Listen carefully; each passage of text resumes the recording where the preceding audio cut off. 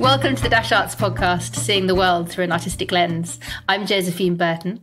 I'm Rachael Head.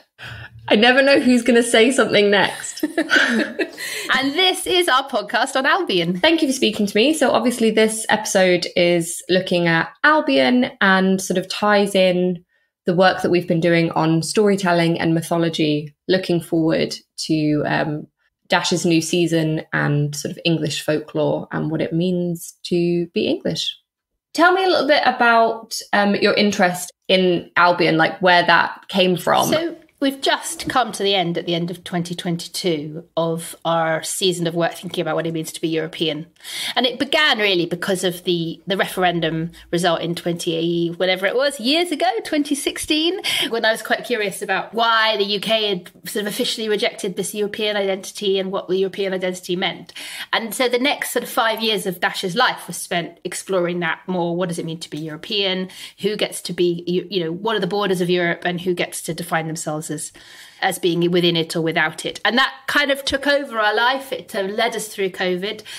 We did lots of Dash cafes before COVID and then podcasts during COVID. And it culminated at the end of 2022 with Maruf and I and Hattie creating Dido's Bar, which was really inspired by Maruf's own journey to become European. As I sort of watched and read and learnt and listened to a lot of people over the last few years, exploring what it means to be European, and I suppose how our European kind of-ness is part of British identity, it started to be sort of exploring what else was part of British identity. And I was watching the endless conversations around devolution and Northern Ireland, and we're going on with this protocol, which is still ongoing today, although it looks like they might be sort of resolving it in some ways. I have no idea what that means, but there's some resolution coming. And also Scottish identity, which again looks like it's a bit of it's again a slight strange impasse with Nicola Sturgeon resigning. So it's a curious time for identity across the British Isles. But there is a clear sense of being other in Britain if you are Irish or if you are Scottish or if you're Welsh. And it leaves a little bit of a kind of vacuum in the middle of what Englishness means. And it's certainly a part of an identity if you live in the British, within the England borders, is Englishness. And that's the journey of the next couple of years, is exploring what Englishness means and who gets to be called English. So that's the kind of the journey. And I'm not quite sure on exactly where it goes and how long it will go for. And what does Albion mean to you? What does Albion mean to me?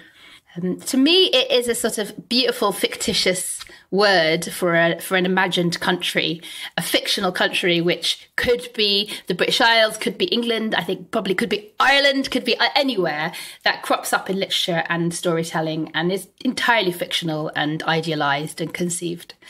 And my insight is that projection of an identity that comes through an Albion, which is entirely fictional, is also quite connected to a projection of an English identity that none of us really fully understand. And if we're going to go on a journey to dream of who we are or who we could be and a country in which we might live, Albion seemed like a very good title to give it.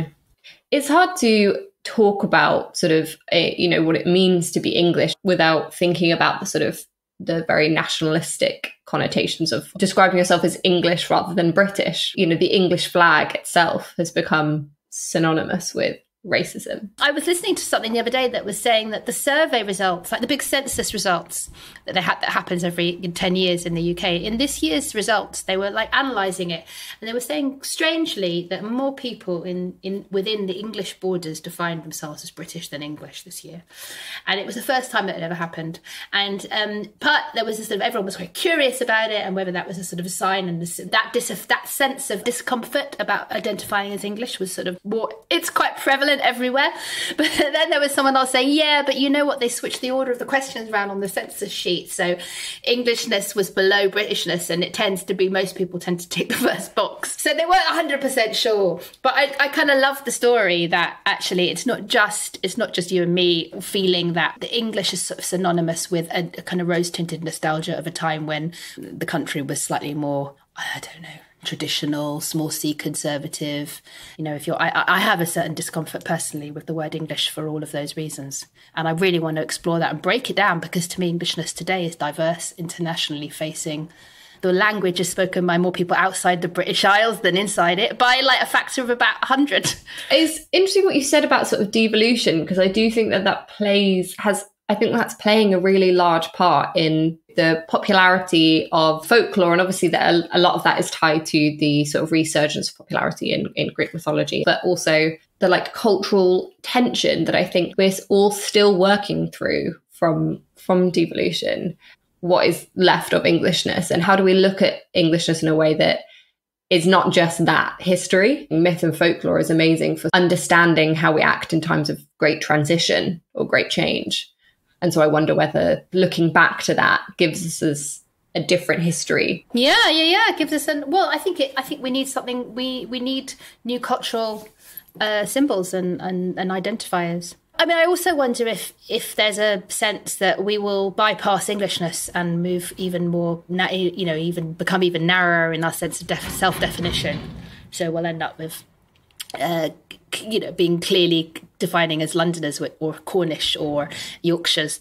So the point of, as part of Albion, as part of our season of work, we are about to embark on a series of workshops that will lead to a project that we're calling the Public House, which is an attempt to go around the country with some amazing academics and a wonderful playwright called Jude Christian, to go and listen to people in small communities across England. And we're going to go with these amazing academics because they are brilliant experts at public speaking and rhetoric.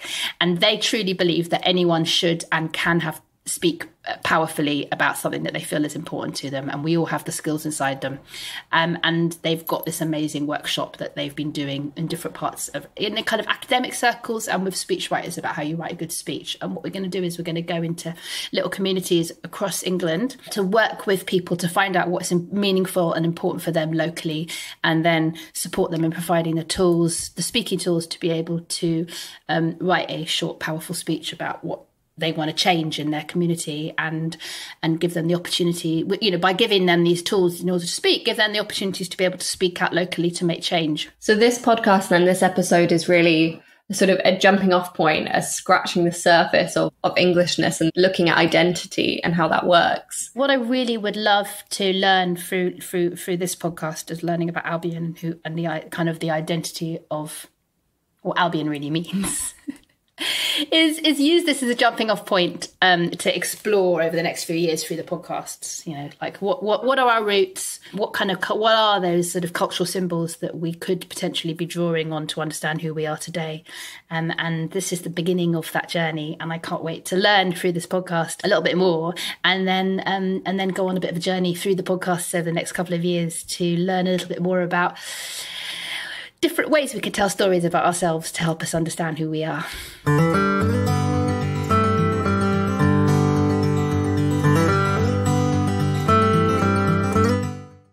My first port of call was to speak with Carrolyne Larrington, an author and a professor of medieval English language and literature, who I heard on a brilliant BBC Sounds series, The Law of the Land, about British folklore. So I guess what I'm hoping that you'll be able to shed some light on for me is this is the beginning of the journey of Albion, which is going to be a whole new season of work for Dash, beginning with this one podcast episode about the origins of the word. It seems to be linked to so many different things. Obviously, there's the story about the White Cliffs of Dover, but then it's also the name of these giants that came to this island after a great flood, and it's linked to Arthurian legend, which I find really fascinating. And I was wondering if you could give us a bit of context on that, as much as is possible. I know that's quite a big question. The earliest mention of Albion is as a name that's derived from a princess called Albina.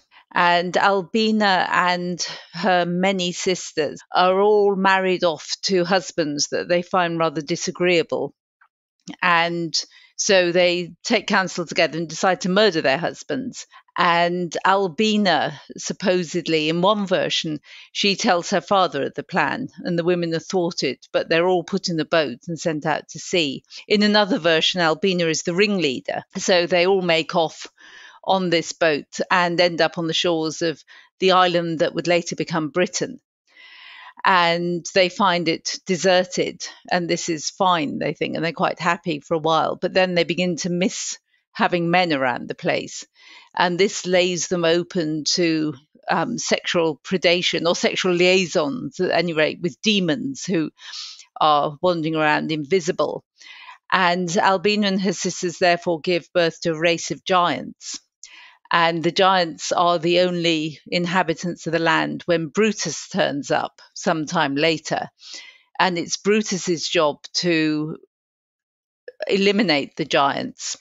These include well-known figures like Gog and Magog, who are biblical giants, but who are also part of English folklore. And as a result, Brutus gets to rename the island Britain in his own honour, and kind of displaces Albion, named after Albina. So it's an interesting example of the masculine order replacing the kind of feminine anarchy that lies behind the origins of the island being populated. So that's a story that we have from roughly the 12th, 13th century. But we also have, as I understand it, a rather later early modern version in which Albion is simply the son of the sea god Neptune and becomes associated with the island. Neptune has so many children, they all spread out across the seas and rivers of the world. And Albion takes charge of this island and looks after its waterways in particular, and is associated with naval victories. So he's a kind of patron deity that is behind the success or otherwise of the British Navy. But I don't think you get that till the early modern period. And you have Michael Drayton's Polly Albion, which is a kind of conspectus of different parts of the British Isles, though he didn't manage to include everything in it. And that rather depends on this idea that Albion or Albion is sort of multiple. When you say it, the son of the sea god Neptune, so it was my understanding that Albion was the oldest word for England. Well, it seems to be synonymous with England, but it's not that old. The oldest name that we have for the island is Britain, and that's attested by what it's called in the Celtic languages. And you have to understand that the oldest name really means the oldest term that we find written down anywhere. So it depends who's doing the writing. But we have Britain, first of all, in the earliest Latin texts, which are the first texts that actually write anything about the islands. And then we have the idea of England once the Angles and the Saxons get here. And we have a whole group of different kingdoms which become united in the idea of Englaland, which is then England. But then, of course, Wales, which is a name that comes from Anglo-Saxon, and Scotland are different concepts in that argument. So Albion isn't really attested until after the Norman conquest. So it's not the oldest name by any means. But it does seem to be one that's associated with the legendary heritage of the islands, I think, or in fact of England. I think because the other names like England and Britain have political and historical and more concrete associations, whereas Albion is something that you can very much project your own sort of fantasies onto. Yes, and I think arguably that's sort of what we're looking at. We're struggling with the idea, like a lot of people, I think, of what it means to be English now. Yeah, I think that's probably right. What becomes difficult, I think, if you're trying to reclaim a specifically English heritage, is basically the lack of myths that really belong in the English landscape, as opposed to the Scottish and Welsh, where you have a great deal more material. And so our English myths are quite local, I think, and are really folk tales and local legends rather than something that's like Norse myth or Greek myth that has a big systematic notion of gods and heroes. So our mythology is more legendary, and it's smaller scale, I think, and very much attached to place. So you teach Old and Middle English literature. Yeah. Do we see any mentions of Albion at all throughout that sort of period? I think it's the preface to an Anglo-Norman translation of Geoffrey of Monmouth that gives us the Albina story. But apart from that, it's just not common in Middle English. I wonder why it's become something more recently. I think I probably put it down to partly to Michael Drayton's Albion as being a work that, because it's quite compendious, it was kind of description of the islands, but it had legends and history and so on woven into it. I think that was part of the popularisation of the name. And then also William Blake pounces on Albion as a term which is distinct from Britain and England and which allows him to elaborate the kind of view that he has in his poem Jerusalem, which is almost our unofficial national anthem, that this may be the land where there are dark satanic mills coming into existence as industrialization is taking place. But at the same time, it's still green and pleasant. There's still something kind of paradise-like about England that is worth trying to save and worth trying to mystify, to remind us that maybe Jesus did come to England. Maybe England is a holy land at some level. And even if we can't be sure that Jesus ever came to England, which is a rather more recent mythological invention, yet the land is still somehow sacred.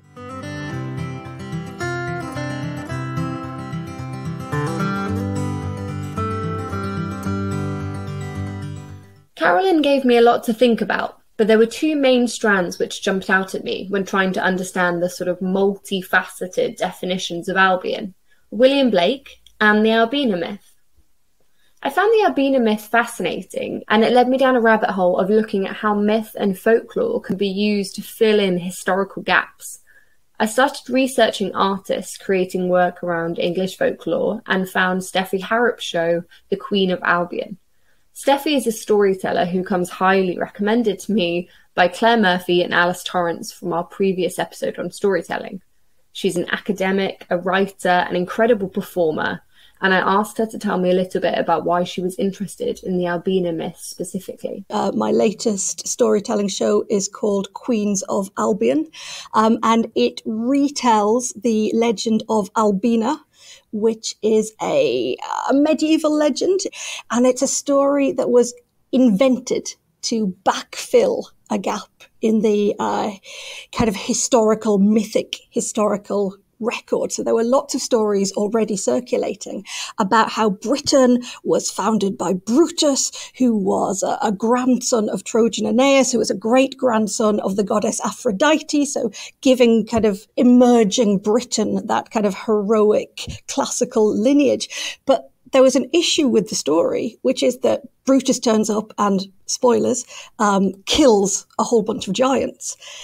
But that story never gets around to explaining where the giants come from. So the Albina legend is kind of invented retrospectively to explain how come there is an island full of giants at the kind of western end of the known world. You will probably spot immediately that the Albina legend is lovingly ripped off from kind of earlier Greek myths. So again, it is reaching towards those classical lineages, but it tells the story of usually around 30 sisters. The different versions give slightly different numbers.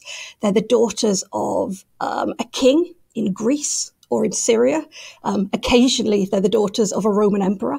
And they are forced into marriages, which they do not choose to submit to. And in response to those forced marriages, they either plot to or actually do murder their husbands. And so we have these 30, 33, 29 sisters who violently refuse to be forced into marriage and as punishment are sent out to sea in a ship with no provisions, with no water, with no crew, with no maps, just thrust out into an unknown world. And it's the sea, it's the ocean, and it's particularly a great storm at sea that in the end delivers them to this empty island at the western edge of the world. And there they live for a while. They live for a while as hunter-gatherers, but gradually they want more for themselves. They decide that they want to become hunters because they want to eat meat. So they become hunters, they eat meat, and as they eat meat, they start to develop other urges. And again, depending upon the text and depending upon the version of the story, they either voluntarily have sex with the kind of spirits or the devils that live on that island, or in quite a lot of versions, they involuntarily enter into some kind of sexual activity with those creatures. And as a result, the giants of Albion are born. Can I just go back slightly to when you said it was basically created as an origin myth? By whom and for what demand? That's a really good question. If we think about where England is in the historical moment that these stories were emerging, it still hasn't quite got back on its feet after the Norman invasion. It's still working out how to become a country that has all these Germanic peoples, that now has kind of Norman French peoples, that has kind of British and Celtic populations from before the Romans, and probably has a few stray Romans knocking around as well. So it's a nation that is trying to find itself, that is trying to establish a kind of identity for itself at a really tumultuous political and cultural national moment. And so it's a story that is created by poets, by writers, by educated peoples, by elite peoples. This is very much a top-down piece of myth-making, which I think is quite interesting to consider. But it's a story that is created, I think, with a political purpose, to give a sense of cohesion, to give a sense of we are all one people somehow, and this is where we come from. We have this lineage that we can trace that takes us back to the splendors of the classical world, that gives us this heroic, slightly larger than life lineage. Well, with Queens of Albion, what did all that research teach you about the origins of the word Albion? It's really interesting, and I don't think there are lots of stories. Certainly if there are, I haven't come across them yet, although maybe they're out there. Maybe I'm going to find them. But I feel like this is another way in which the Albina legend is sort of backfilling cultural material that is already there. So my understanding is that the word Albion was already in use before the Albina legend was created. So Albina is named after Albion rather than the other way around. So my understanding is that Albion comes from the Latin, comes from alba, which is a way in which explorers from the Roman world, the Latin-speaking world, denoted this particular island. So there's an island, the western edge of the world. Some people believe in it. Some people think it's a myth. Certainly in the Greek world, some people think it's a myth, which is brilliant. They think it's just sailor stories. But gradually it comes to acquire this name. It's Alba. It's the White Island. And scholars who have studied this more than me suggest that this is because of the White Cliffs, because when you're approaching the island by boat, that's what you see. That's the characteristic thing. It's like, oh, it's the White Island. Okay, brilliant. So actually Britain, and I'm putting a question mark on that because I'm never quite sure what other word you can use for the island of Albion. It has this name, Albion.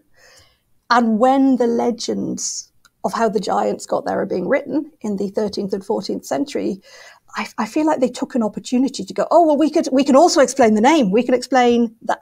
So they named the Princess Albina in order to give a legendary etymology to this name that is already there. Because there's already, as well, the story of Brutus naming Brutane. So it kind of works analogously with that. It's like, well, yeah, he calls it. But what if this character gives it her name, and that explains the albaness, the whiteness? So I think that's what happened. Canon appropriate. Absolutely, yeah. You work in Greek mythology as well.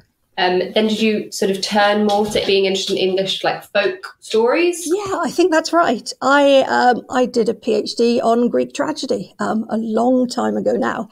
So I loved that.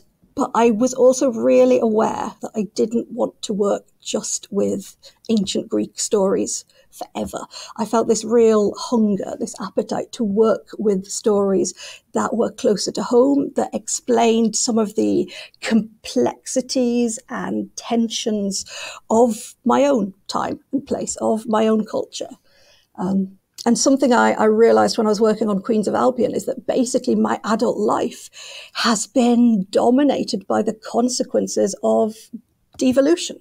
You know, that moment at the end of the 90s when Scotland, when Wales got a measure of self-governance, when self-governance in Northern Ireland was becoming a political reality. That was a really important moment. That was the moment at which I was coming into adulthood. And I really do feel that as an adult in England now, a lot of the cultural tension that I see, a lot of the uncertainty, a lot of the unease, a lot of the angst is us still working through that moment. It's still working through, well, who are the English? What is England as it sort of lets go of colonial possessions or acknowledges that colonial possessions have gone? You know, what is England today, and how can English people use older stories, myths and legends to help us come to terms with, yes, this is a moment of transition, this is a moment of change. And our cultural history is full of moments of transition and change where we have eased ourselves through it and explained ourselves to ourselves using myth and using legend. So that's sort of where my work has taken me in the last 10 years or so. And how can we? What stories have you found useful in that journey? For example, I think the Albina story, the story of the founding of Albion, the naming of Albion, because Albina is the eldest of the exiled sisters and she gives her name to the island. She says, I will name it after myself. This will be Albina's island. I think that is a brilliant one to think with about Englishness, because it is so clearly an invented myth. It is so clearly a story where there was a group of people in a moment of crisis who went, lads, we need to make a story. We need to make a story to make ourselves feel better, to make ourselves feel rooted, to make ourselves feel important in the world, because that's one of the things that myth and legend do. They give us a sense of importance and value. And in my show, Queens of Albion, one of the things that I do that I think is so important is to say, this is a made-up story. You know, this is not timeless. This was not here and we just happened to find it. We invented this to solve a problem. And if we could do that in the 12th century, in the 13th century, in the 14th century, why can we not do that in the 21st century? So one of the invitations I make in that show is to say to the audience, well, what stories would we like to tell now? What stories could we tell about ourselves, about our identity, about our relationship with the rest of the world that will make us feel better, but that might also make life a little bit more livable for all kinds of people? What if we use that idea to interpret England and the way we do our histories? And actually, does that show us something about ourselves in the way that we don't always want to look at the difficult bits, and we don't want to look at the scars, and we don't want to look at the damage? You know, we want Laurence Olivier in shiny silver armour. You know, yes, please, we don't want necessarily to think about the more difficult parts. So bringing those multiple stories together builds toward this challenge, I think, to all of us as English people, as dreamers of England, of why do we choose to suppress some stories? Why do we choose to look away from certain stories? And what would it mean for maybe the wholeness of our national imagination if we could be brave enough to look at some of the difficult stories, the scarred, the messy stories, as well as the ones that make us feel good about ourselves, the ones where we get to be the winners. How fantastically articulated, better than I could ever say it, but that's kind of what we're looking at, trying to think about Englishness and origin myths and what that says now about our identity and how to look at an English identity. And if you were going to give some advice on where to start with those stories, obviously you're clearly the best place to start. But after that, are there any particular that sort of jump out at you, are like this person in history and this other story about them? Oh, that's interesting. I think maybe I wouldn't say a particular person or a particular story, but I think there's a particular mindset that is really useful and really important. And it's a storyteller's mindset, because there's never one story. There's never one way to tell a story. You know, if you're working as a contemporary storyteller, if you're working with inspiration from oral traditions and oral practices, there is never one way. As soon as you start to research, what you always discover is, oh, there's this version. Oh, there's this version. Oh my goodness. Oh, have you seen this version? Oh my goodness, look what happens there. As soon as you start to dig, you discover multiplicity. And what's lovely about being a storyteller and working with storytellers and talking to storytellers is that multiplicity is always a cue for excitement. It's not a thing that makes storytellers anxious. And I think that's a really important habit of mind to make use of, because I think sometimes, more broadly, sometimes in culture, if we start to discover multiplicity, if we start to discover there's another way of looking at that story, the immediate response can be shut down, can be anxiety, can be, oh, I don't want there to be another. I want the right version. I want the proper version. And of course, the English education system for the last 10 years or so has really instilled that there's a correct version of every story, and somebody more powerful than you is going to tell you what it is. Whereas actually for storytellers, there are an infinite number of stories spiraling off in all directions. And that is such a provocation to get excited and to get celebratory and to think about, but this is amazing, because if there are all these stories, then there is a version of the story that is going to speak to everybody. We don't all have to agree on one story. If we are able to agree that actually there's this whole constellation of stories, and somewhere in there is going to be the one that speaks to us and that represents us. So I think multiplicity and fluidity are such important concepts when thinking about myth and identity and nation, because the moment there's one story, it's game over. We've already excluded a whole bunch of people.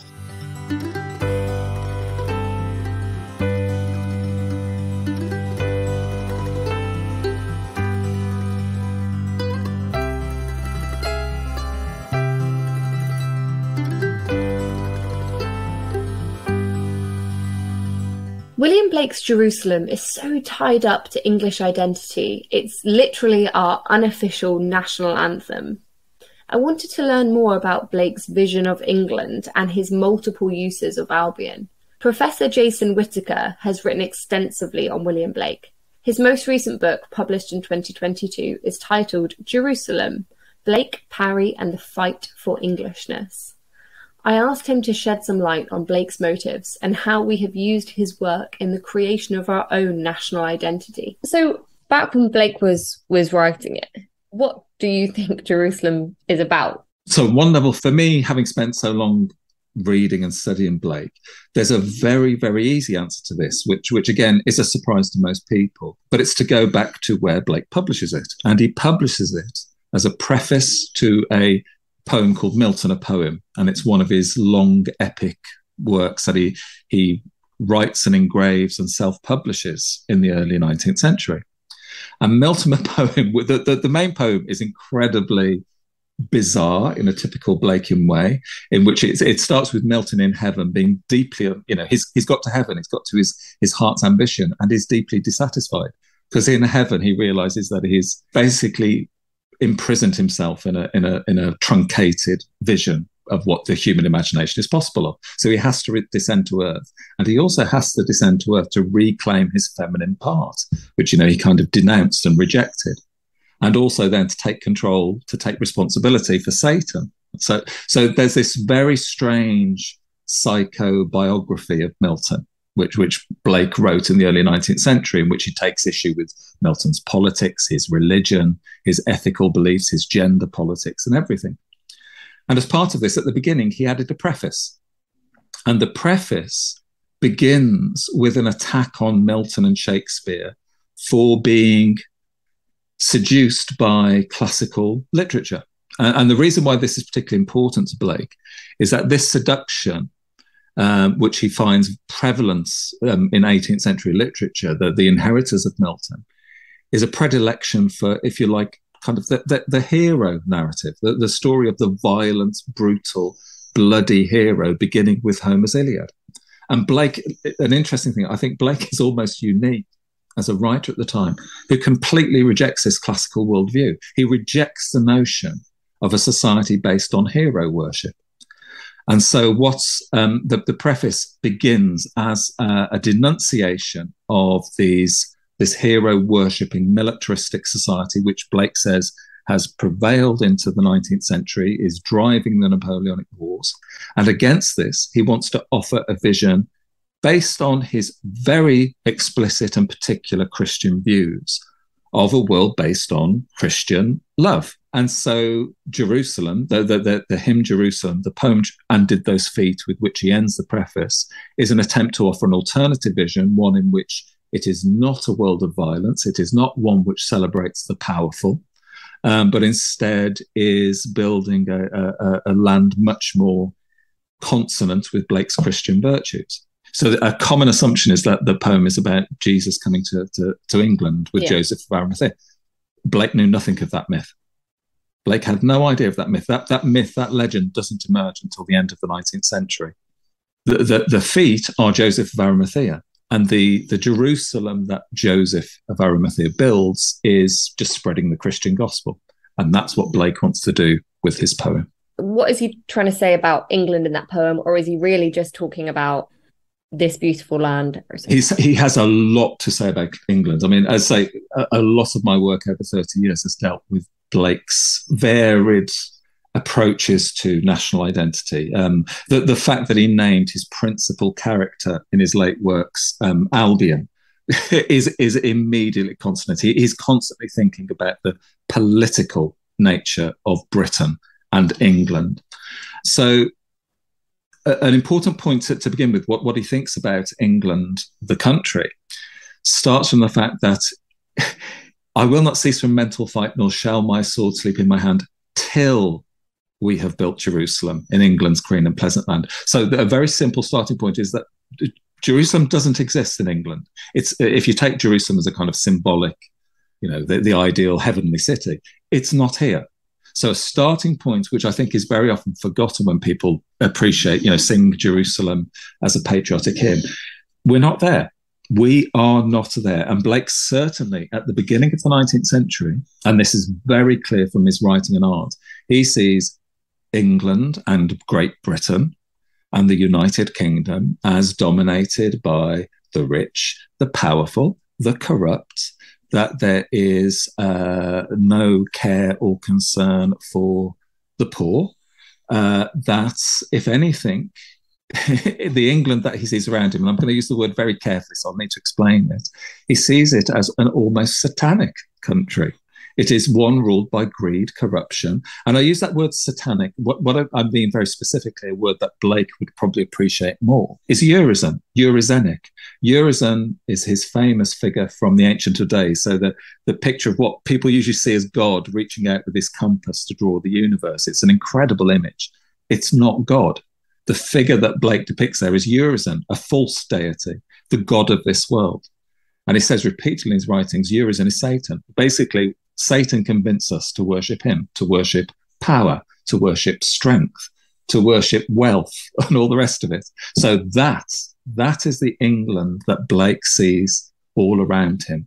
And that is the England that Blake opposes, which is, I say, utterly at odds with the way in which the hymn Jerusalem is usually used. It is almost completely antithetical to what Blake meant by his poem. Yeah, you mentioned a lot in your book as well that it has been nationalistically appropriated. Yes. And knowing that its original purpose was the complete opposite of that, why do you think it lends itself so well to this interpretation? There's a long academic answer to that. I'll try and keep this very brief. But one of the straightforward reasons to simplify is that the poem, because Blake's original setting for Milton, a poem, is very complicated. I mean, I've been studying Blake for 30 years, and very often I still don't really know what he's talking about at times. He's a very complex poet. So, but "And Did Those Feet," by contrast to the prophetic epic that it's part of, is relatively simple to understand, on a kind of semantic level in terms of what the words apparently mean. So it became detached from its context. It very importantly became detached from the context of a pacifist anti-war poem, which is what Blake was writing. What then happens then? So it starts to circulate as a separate text. And what then happens is, as it circulates separate text, people are reading just these words and not the surrounding context by Blake. And it also then particularly starts to become anthologized. And it's these anthologists who start, this is a poem about England. This is a poem about patriotism. And they start sticking it in anthologies, and they'll put it in sections, such as Robert Bridges in his collection in 2015, under England or under patriotism. So readers, their first and often only encounter with this poem is in a collection of poems that says, this is a poem about patriotism. So that's why it becomes so fixed as that meaning. And I say this starts at the end of the 19th century. And it's a very small group of figures who all know each other. They're all related by marriage, etc. And they ultimately become the figures who determine this ultra-patriotic, this ultra-nationalist meaning of the hymn. But the Green and Pleasant Land was only appealed to two people, and it was this. There's an element where it's used to go back to the good old days. Over the course of sort of the conversations I've been having, there's been very much about the sort of origins of the word, of the Albina myth, of the idea of a sort of creation myth for England. In the context of your work and what you're doing, what does Albion mean? The context of the work that I've done is very specifically around Blake's use of that term, and Blake uses Albion extensively. Sometime at the end of the 18th century, beginning of the 19th century, Blake starts to focus upon Albion as the primary exemplar of what he's trying to do. And this is almost certainly a reaction to the events of the French Revolution. So Blake is a very politically motivated poet. So Albion operates three levels. He is an individual. There's an actual figure, Albion in Blake's words, a character, which has its roots in those myths of the ancient giants that Brutus defeated and overthrew in Geoffrey of Monmouth's History of the Kings of Britain. He's also a country. He is literally, Blake writes about it at the end of Milton, a poem. He has this incredible scene where Albion is starting to awake and the land is literally rising. But his foot is on Cornwall. His one elbow is leaning across to Ireland, etc. So he literally creates this geographical entity as a kind of mythical figure. And then the third level is that Albion is a cosmological entity. I don't like using the word, but he's a god. He's an eternal. He is this kind of supernatural figure that fills the universe. And what Blake is motivated by here is writings of figures such as Jacob Boehme and other mystics, the notion that, as above, so below, the internal universe corresponds to the external universe. So Albion on this level is functioning as a spiritual conduit between an individual entity and the universe. And if Blake had been born in Japan, it wouldn't have been Albion, it would have been Nihon or something like that. If he'd been born in, Germany or South America, he would have seen these entities as a representative of that region. Coming on to the specifics, what surprises, I think, a lot of people is that when they start reading Blake is that Blake's vision of Albion is very skeptical. Blake's depiction of Albion is closer to the perfidious Albion. Albion has turned his back on the world. Albion has closed himself off. Albion has become unchristian. And it's kind of, you always hope that the UK is going to get better than that, but unfortunately not, as we can see at the moment. So that the Albion that Blake depicts is of a fallen country, a country that is very hostile to those outside, is hostile to the poor, is effectively turned its back on the Gospels and Christianity. Even in his first uses of it. Yes. So Albion as a figure comes to the fore in sometime between 1797 and 1803. In a manuscript he kept revising called Vala or the Four Zoas. Albion becomes a central figure. Before that, Blake talks about Albion and he's utterly sceptical. I mean, Albion, there's not even any nuance. Albion, or Albion's angel as calls him, is basically George III, is a tyrant. Blake is very much on the side of the American revolutionaries, of the French revolutionaries. He sees Albion as a symbol of dictatorship. As he gets older, he starts to add nuance here. He sees, Albion is fallen, but fallen figures can rise. The whole point of Blake's kind of Christianity is that anybody can be saved. if they, just learn to love others. So if anything, Blake becomes softer in his attitudes towards Albion. In the 18th century, he is he's a radical who's very much opposed to any simplistic nationalist vision. And ultimately the role for Albion is to become the eternal man by returning to his proper place amongst all the other Eternals. Albion in Blake's work has tried to become like Urizen. He's the false god who says, I'm the only god, you've got to worship me, you've got to do everything I say. Gosh, he would really hate the way we've taken it then. He would. Do you think there's any way we can use Blake's vision of Albion and Englishness and talk about it in a hopeful way? Absolutely. Otherwise, for me, that's kind of a life's work. So yeah, sure. So yeah. I mean, the issue is when I'm speaking about Jerusalem. If we return to that, for example, people don't listen to the hymn. They don't listen to the words. They don't think about the words. It's just become a meme. It's just something that circulates with a very simple interpretation. So by showing different ways that it's being used by different people who sing it, I just try to get people to listen to what it means. Okay, if we're going to build Jerusalem, what does that actually mean? And for me, I say the theme of England's green and pleasant land is actually a really pointed one there. What's your favourite part of the poem? I will not cease from mental fight, nor shall my sword sleep in my hand, till we have built Jerusalem in England's green and pleasant land. It's an astonishing... this was a guy who nobody knew, hardly anybody read him. And just that sheer confidence and vision is incredible.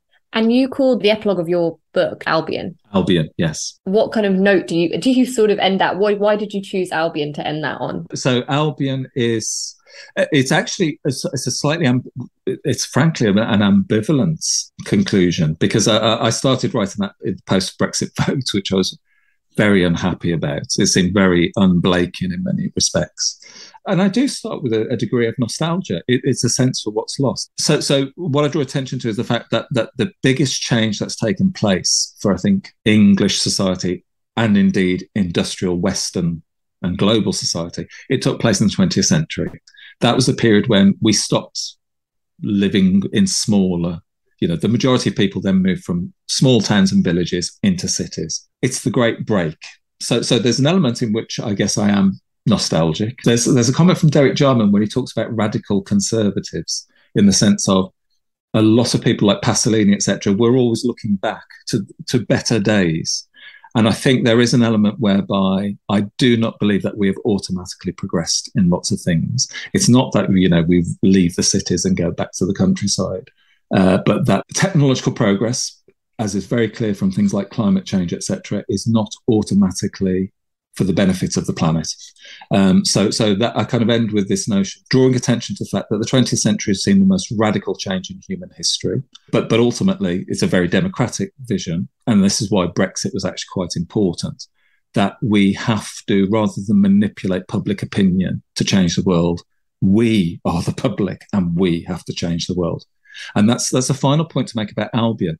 Blake, I've mentioned Albion as an individual, a country, and a kind of universal man. Blake also makes clear that point, Albion as a country, as a landmass, is also a population. Albion is a people, and the people then have to make those changes as well.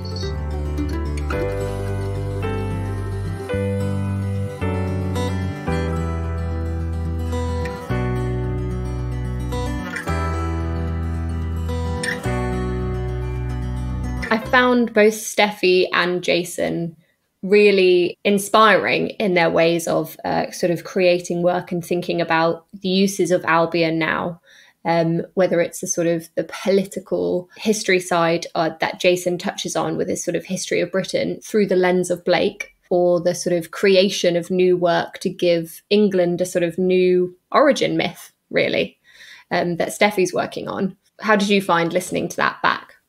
I really loved listening back to it, Rachael. It was totally a privilege to hear the conversations that you had and kind of go on the journey with you learning about Albion, and then reflect back on how it changed my understanding of Albion and all the work that we're doing at Dash over the next couple of years. Because I think I'd always understood Albion as another expression of Englishness, like another idea of what it is to be English.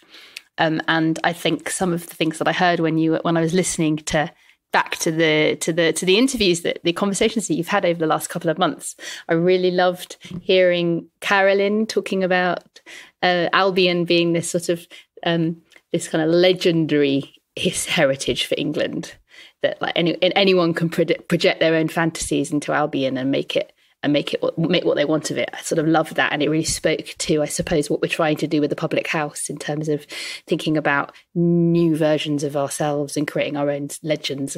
And so I really enjoyed that. But I don't think what I realised as I was listening to that conversation with Carrolyne, obviously Steph, as you say, Steph's interpretations of how she understands and interprets Albion today, and particularly Jason's read. I loved Jason's read about that Blake felt that England was for the rich, that it was ruled by greed and corruption, and we needed Albion to kind of create a new country. And just that sense that the sense that it's been interpreted as this great, that Jerusalem is interpreted as this great story about patriotism.